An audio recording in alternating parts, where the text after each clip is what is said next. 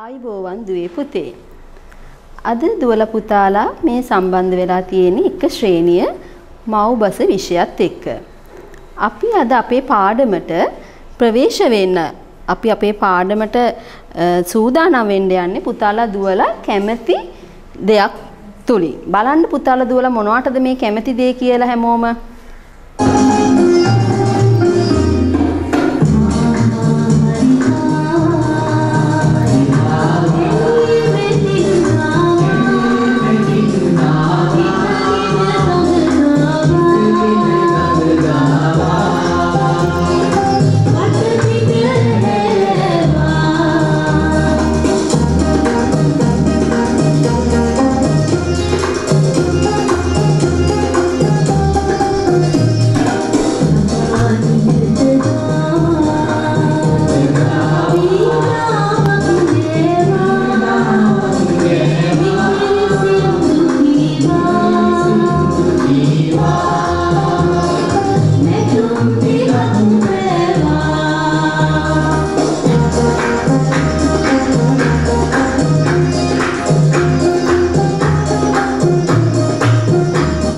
හොඳයි පුතේ.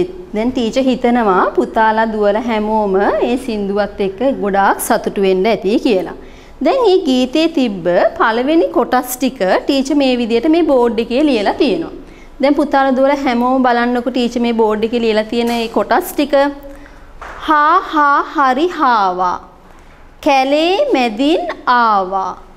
හිටගෙන ගඟ ගාවා. වට පිට ඇහැලෑවා. දැන් දුවලා පුතාලා හැමෝම බලන්න මේ ටීචර් කොළ පාටින් ලියලා තියෙන වචන දිහා.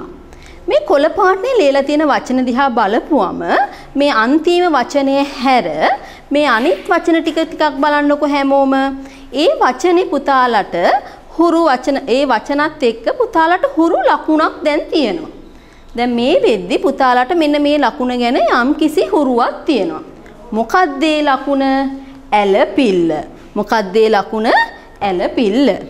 දැන් පුතේ ඇලපිල්ල කියන ඒ ලකුණ දාද්දී අපි ටීචර් ඔයගොල්ලන්ට මුලින්ම කියලා දුන්නා ඊට ඉස්සරින් පාඩමේදී ඇලපිල්ල යොදද්දී අපි ආ කියන ශබ්දය නිකුත් වෙනවායි කියලා. නේද? අපි යම් කිසි වචනයකට ඇලපිල්ල දාපුවම ඒ වචනය කියවද්දී ආ කියලා ශබ්දයක් පිට වෙනවා. එතකොට අපි ඒක අපේ මුල් පාඩමේදී මීට පෙර පාඩමේදී ඇලපිල්ල සම්බන්ධවද කතා කරද්දී අපි ඒ සම්බන්ධව කතා කළා.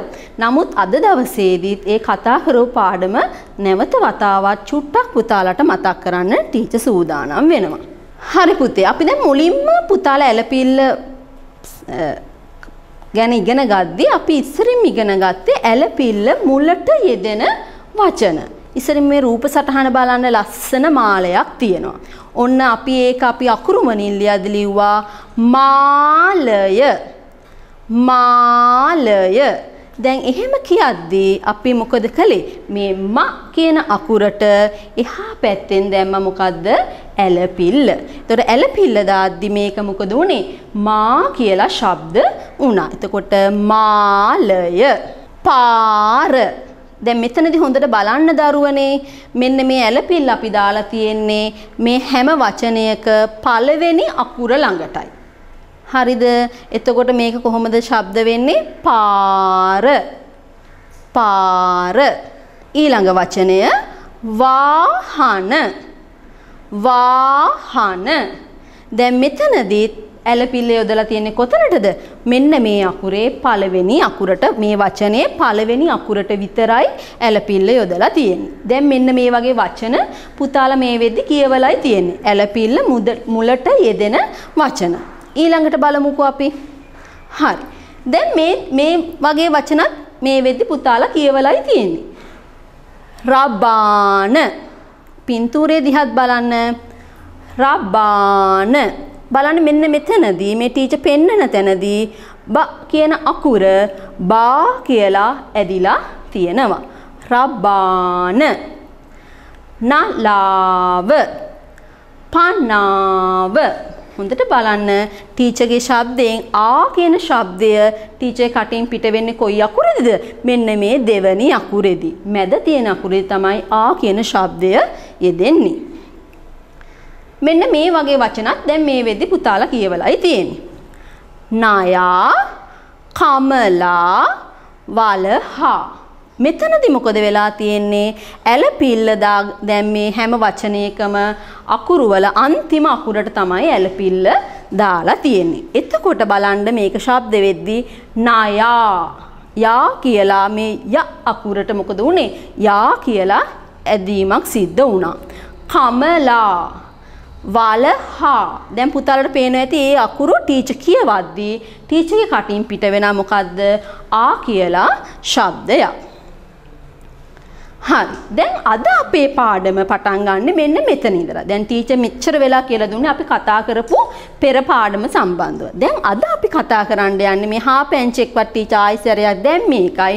පුතාලට මතක ඇති අපේ මේ සින්දුවේදී තිබ්බ වචන වර්ගයක් හාවා ආවා. දැන් මෙතනදි මොකද වෙලා තියෙන්නේ? මේ තියෙන සියලුම අකුරු වලට ඇලපිල්ල යොදලා තියෙනවා. හා වා ආ වා. දැක්කද? එතකොට මේ අකුරු දෙකම ආ කියන ශබ්ද වලින් මේ ශබ්ද වෙනවා. පුතාලට පැහැදිලිද? හාවා ආවා. එතකොට මේ දෙකටම ඇලපිල්ල යොදලා තියෙනවා. මේ බලන්න මේ වගේ තියෙන තවත් වචනයක්. මාමා. මාමා. එතකොට පුතේ මොකද වෙලා තියෙන්නේ? මෙන්න මෙතනදිත් මේ අකුරු දෙකටම ඇලපිල්ල යොදලා තියෙනවා. ඊළඟ වචනේ බලන්න. මෙන්න මේ සතාව බලන්න පුතාලාට නිතර දකින්න ලැබෙන සතෙකුත් නෙමේ. කාවා. කාවා. මෙන්න මෙතනදි බලන්න මෙන්න මේ අකුරටත් ඇලපිල්ල දාලා තියෙනවා. මෙන්න මේ අකුරටත් ඇලපිල්ල දාලා තියෙනවා. එතකොට මොකද වෙන්නේ? මේ අකුරට ඇලපිල්ල දාපම ආ කියන ශබ්දය පිට වෙනවා. මේ අකුරටත් ඇලපිල්ල දාද්දී ආ කියන ශබ්දය පිට වෙනවා. මේ බලන්න දැන් අකුරු දෙකකට විතරක් නෙමෙයි. මෙතනදී අකුරු තුනක් ඇවිල්ලා තියෙනවා. මේ බලන්න මේ සතා දුවලා පුතාලා හැමෝම ඉස්සරින් පින්තූරේ දිහායි බලන්නට ඕන. අපේ දරුවෝ තාම පුංචි නිසා පින්තූරෙන් තමයි මෙන්න මේ වචන හඳුනා ගන්නෙ. මෙතනදී බලන්න පුතේ තාරාවා. මේ බලන්න ටීචර් කියවන්නේ තාරාවා. දැක්කද? එතනදී මේ හැම අකුරකදීම ආ කියන ශබ්දය පිට වුණා. මෙන්න මේ වචනය ගොඩක් වෙලාවට අපේ දරුවෝ අසා ලිවීමට වරද්දන වචනයක්. මොකක් හරි අකුරකට පුතාලා ඇලපිල්ල නොදා ඉන්නවා. නමුත් බලන්න මෙතනදී ටීචර්ගේ කටින් හැම අකුරකදම අවසානයේදී ආ කියන ශබ්දය පිට වුණා. හරි. මෙන්න මේක තව අවස්ථාවක් ඇලපිල්ල යෙදෙන. බලන්න මේ අවස්ථාවේදී බලන්න පුතේ අකුරු තුනක් තියෙනවා. පළවෙනි අකුරට සහ අවසාන අකුරට විතරයි ඇලපිල්ල දාලා තියෙන්නේ. අපි ඒකත් කියවමු බලන්න. වාසනා. බලන්න පුතාලා දුවලා හැමෝම වාසනා. බලන්න දරුවනේ මෙතනදී මේ ස කියද්දි නේද? ටීචර් එතන සා කියන්න ගියේ නෑනේ. ඒතර ස කියද්දි එතනට ඇලපිල්ල දාලා නැහැ. එතන මෙතනදී මන් ටීචර් දාලා තියෙනවා වාසනා. තේරුණාද? වාසනා. මේ බලන්න මාළුවෙක්. හරිද? කවුද කියලා බලමු මේ මාළුවා. සාලයා. සාලයා. මෙතනදී මේ මැද තියෙන අකුරට ඇලපිල්ල දාලා නැති නිසා ශබ්ද වෙන්නේ කොහොමද? ල කියලා. නමුත් මේ දෙන්නම ශබ්ද වෙනවා ආ කියන ශබ්දයෙන්. එතකොට ආ කියන ශබ්දයේ පිට වෙද්දී දාන්න ඕනේ පිල්ලම මොකද්ද? ඇලපිල්ල. ඒ වගේ තව වචනයක් බලන්න මේ පුතා රාත්‍රී කාලයේදී දැන් අපි රාත්‍රී අහස දැකලා තියෙනවා මේ වෙද්දී අපේ පරිසරයේ පාඩමට අපි යොදාගත්තා. එතකොට මෙතන මේ මොනවද තියෙන්නේ? තාරකා. මොනවාද පුතේ? තාරකා. තාරකා කියද්දී පළවෙනි අකුරට ඇලපිල්ල දැම්මා, අවසාන අකුරටත් ඇලපිල්ල දැම්මා. ඒ දෙන්නට මෙතන ශබ්ද වුණා ආ කියන ශබ්දේ. ර අකුර ර කියන ශබ්දෙන් කියන ශබ්දෙන් තමයි ඒක ශබ්ද වුනේ. හරි. දැන් බලන්න මෙතන මේක ටීචර් මේ පුංචි අභ්‍යාසයක් තමයි මේ අරගෙන තියෙන්නේ. දැන් බලන්න පුතාලා මෙන්න මේ වචනය ලියලා තියෙන විදිහක්. හරිද? මෙතන දැන් මොකද අපි රූපේ ඉස්සරින් කියවමුකෝ. අපි හැමතිස්සෙම රූපය තමයි පළමුවෙන්ම කියවන්නේ. රූපේ මොකද්ද පුතාලට පේන්නේ? මාලය. දැන් මෙතන මොකද්ද මේ දරුවා ලියලා තියෙන්නේ? මෙතන ලියලා තියෙන්නේ මලය. මොකද්ද ලියලා තියෙන්නේ? මලය. දැන් බලන්නකෝ මාලය කියද්දී මේ ම කියන අකුර මොකද වෙලා තියෙන්නේ? ඇදිලා තියෙන ආ කියලා ශබ්ද වෙලා තියෙනවා. නමුත් මෙතනට කෙනෙක්ව දාලා නැහැ. කාවද දාලා නැත්තේ? ඇලපිල්ල දාලා නැහැ. අපි දැන් නිවැරදිව දාමු. අන්න. ඇලපිල්ල දාපුවම බලන්න නිවැරදිව ශබ්ද වෙන විදිය මාලය. මාලය. ඒ වගේ තව එකක් බලමු අපි. මේ බලන්නකො මෙතනදී මොකද වෙලා තියෙන්නේ කියලා. ලියලා තියෙන වචනේ කියවමු බලන්න අපි. පනව. මොකද්ද ලියලා තියෙන්නේ? පනව. එහෙම වචනයක් තියෙනවද? මේ පුතාලට පේනවා. මේ රූප සටහනේ මොකද්ද පේන්නේ? පනාව. මේ බලන්න. පනාව. ඔන්න දැන් නිවැරදි කරමු අපි. නිවැරදි කරපුවාම මොකද වෙන්නේ? මේ බලන්න පුතේ. පනාව. දැක්කද න අකුර ළඟදී අරක ආ කියලා ශබ්ද වුණා. එතකොට ආ කියලා ශබ්දයක් ආවොත් එතනට අපි ඇලපිල්ල දාන්නට ඕන. මේ බලන්න මෙතන රූප සටහන පුතාලට පැහැදිලි තියෙන්නේ මොකද්ද? නලාව. මෙතනදී මොකද වෙලා තියෙන්නේ? නලව. මොකද්ද මේ දරුවා ලියලා තියෙන්නේ? නලව. තේරුණාද? එතකොට නිවැරදි කරමු බලන්න අපි. නලාව. නිවැරදි වෙද්දී නලාව. දැක්කද? ඇලපිල්ල දාන්න ඕනේ. නලව කියලා වචනයක් නැහැ. තියෙන්නේ මොකද්ද?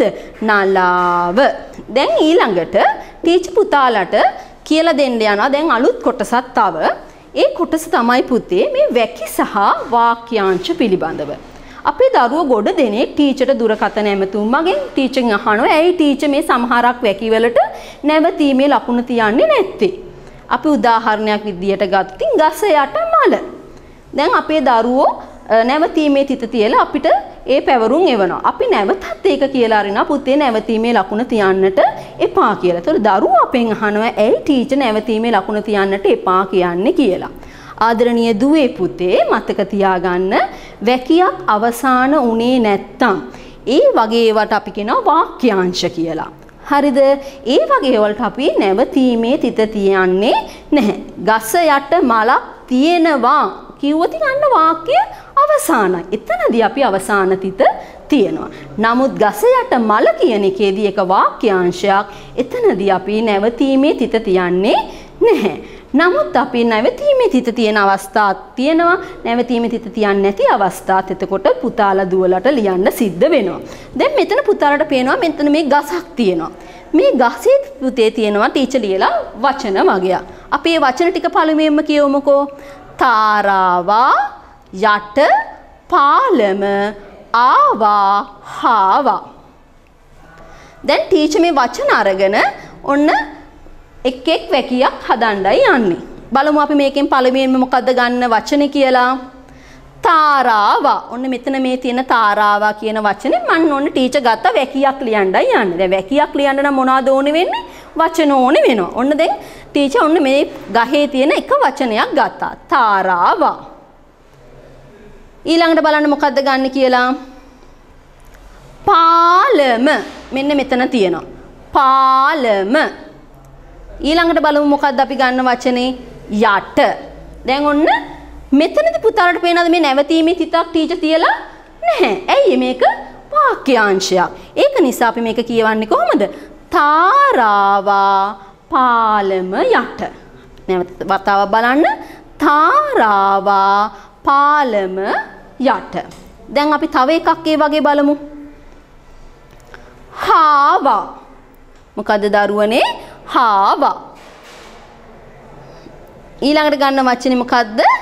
ආවා. දැන් බලන්න හාවා ආවා. දැන් මෙතනදී මේ වැකිය මොකද වෙලා තියෙන්නේ? ඉවර වෙලා තියෙනවා. ඒක නිසා අපි එතනට මොකද්ද තියන්නේ? නැවතීමේ තිත. මේ බලන්න ටීචර් තියලා තියෙන මොකද්ද? නැවතීමේ තිත. එතකොට වාක්‍යාංශත් ඔයගොල්ලෝ ලියනවා, වැකිත් ලියනවා. එතකොට පුතාලා මතක තියාගන්න අද අපි එතකොට සෑම අකුරකටම ඇලපිල්ලෙන වචනත් ඉගෙන ගත්තා. ඊළඟට අපි ඉගෙන ගත්තා පළවෙනි අකුරටයි අවසාන අකුරටයි විතරක් ඇලපිල්ල යොදනවා, මැදට යොදන්නේ නැති ඒවා. ඊළඟට අවසාන වශයෙන් අපි බැලුවා මොකද්ද? වචන එකතු කරලා වාක්‍යාංශ ලියන විදිහයි වැකි ලියන විදිහයි. එහෙනම් පුතේ දැන් ඔයගොල්ලෝ මේ වෙද්දි ඇලපිල්ල සම්බන්ධව අපි දැන් කිහිප වතාවක් ඉගෙන ගත්තා. අද දෙවෙනි වතාවටත් අපි ඉගෙන ගත්ත ඇලපිල්ල සම්බන්ධව. එතකොට අද දිනේදී අපි ඉගෙන ගත්ත ඇලපිල්ල සෑම අකුරකටම ඇලපිල්ල යොදන විදිය සහ පළවෙනි අකුරට සහ අවසාන අකුරට ඇලපිල්ල දානවා, මැද අකුරට ඇලපිල්ල දාන්නේ නැහැ. ඒ වගේම අපි තව වැදගත් දෙයක් ඉගෙන ගත්තා මේ වැකි සහ වාක්‍යාංශ පිළිබඳ. මේ වැකි සහ වාක්‍යාංශ පිළිබඳ තව දුරටත් අපි ඉගෙන ගන්නවා ඉදිරියේදී. සෑම පිල්ලමකදීම අපි ඉගෙන ගන්නවා. එහෙනම් දුවලා පුතාලා මතක තියාගන්න ඇලපිල්ල කියන පිල්ලම යොදද්දී ඇලපිල්ල කියන පිල්ලම යොදද්දී ආ කියලා ශබ්දයක් පිට වෙනවා. ඒ ආ කියන ශබ්දයේ යොදද්දී අපි දාන්න ඕන සංකේතය මොකද්ද? ලකුණ මොකද්ද? ඇලපිල්ල. දැන් මම තව පුංචි දෙයක් කියලා අද අපේ පාඩමින් සමුගන්නවා. එදා පුතාලට මතක ඇති අපි හල් කිරීම ගැන ඉගෙන ගද්දී ටීචර් කිව්වා හල් කිරීම අපිට හඳුනා ගන්න පැහැදිලිව හඳුනා ගන්න ශබ්දයක් නැහැ කියලා. ඒකට හේතුව තමයි දරුවනේ හල් කිරීම කියන්නේ පිල්ලමක් නෙවෙයි. ඒක හොඳින් මතක තියාගන්න. හල් කිරීම කියන්නේ පිල්ලමක් නෙවෙයි. එතකොට අපි පිල්ලම ඉගෙන ගද්දී අපි පළවෙනි පිල්ලම තමයි මේ දැන් අද ඉගෙන ගත්තේ. ඒ මොකක්ද ඒ පිල්ලම?